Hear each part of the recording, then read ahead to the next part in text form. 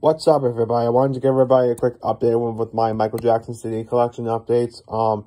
Again, if you haven't seen my other YouTube videos for my Michael Jackson collection update for my CDs, you can check it out on my YouTube channel.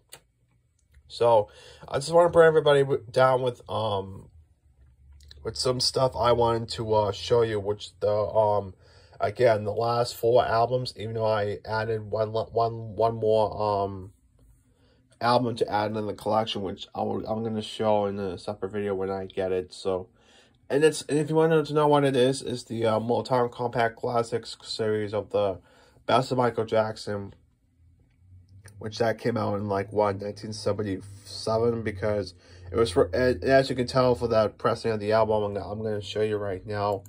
It was first released on vinyl, but I got this back in February, which is the first day of February, which is last week, and this is a compact classic series, and a part of the it's basically the Motown Compact Classics Music That Makes Memories series, which this one is the Michael Jackson variant, and it has all his solo effort. And this, you can also get this on vinyl, which I think this is from the 1970s at the time when again, the Jackson 5 released the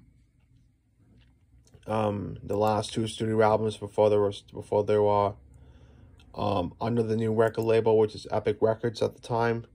But I got the CD version because I wanted to have all of Michael Jackson's studio albums from Epic and Motown, because I will be doing a separate video to show you guys the remnants of my Michael Jackson studio albums, and compilation albums that I have from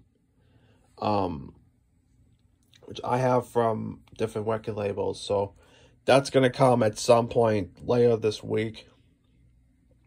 Now this one, this is the Michael Jackson icon. I think this is the same with my 20th Century Masters, the Best of Michael Jackson, but this one is the icon version. So it's gonna be delivered at some point today. So I only got one package coming in, and you get the idea. All right. So also the History Greatest Hits.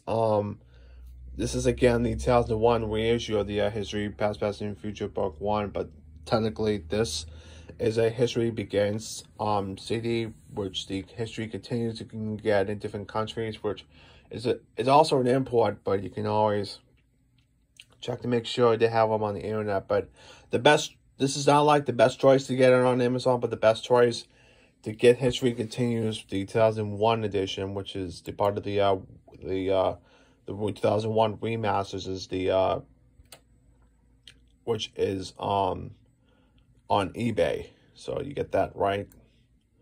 Again, we have here is the UK pressing of the Essential Michael Jackson. I do not know if I'm going to be getting that in the mail or the other 2 CDs, because again, I'll be getting the last 4 CDs on from Michael Jackson, and I will be taking a break for a little bit.